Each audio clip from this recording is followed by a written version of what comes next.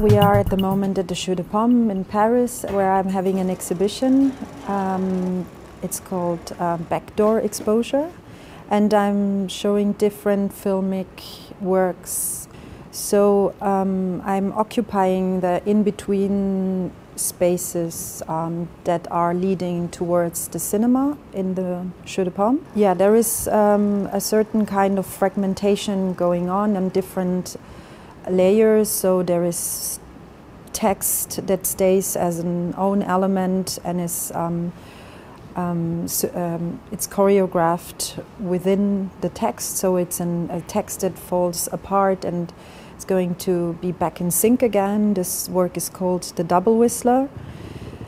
Then there is a work that is called Boundaries of Consumption, and it's all about balance and framing, and this is just situated in between the architecture of the space. Another work is called Recorded Expansions of Infinite Things, and there I used the whole library of a printer that was printing 40 years of literature to make a kind of a two-dimensional storage. So all the letters are casted into silicon and are displaying this whole library into a sculpture, into a frozen sculpture. Yeah, it's kind of trying to take record of something that has been a tool for 40 years and was there to create literature, and then how do you make a moment out of this time? So it's like trying to condense time into one singular sculpture.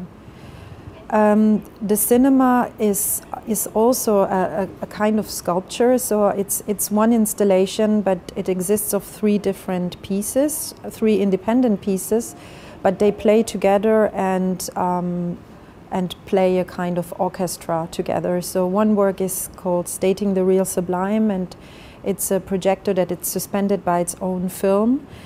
And it's trying to balance out a wide projected frame, and this frame is thrown to the audience seats. So it's kind of making a drawing to a part of a possible audience that is sitting there. The other piece that is coming from the main projection booth, a 35mm film as a loop, is called The Hidden Conference, a fractured play, and it's one part of a series that I filmed in museum storages, and this part shows old Roman sculptures that have missing parts, missing body parts, and the second layer I put on top of it is a sound, a fragmented sound that works at the same way as the images. The third piece is just a simple loudspeaker sitting on an audience seat, so it becomes the representation of the audience.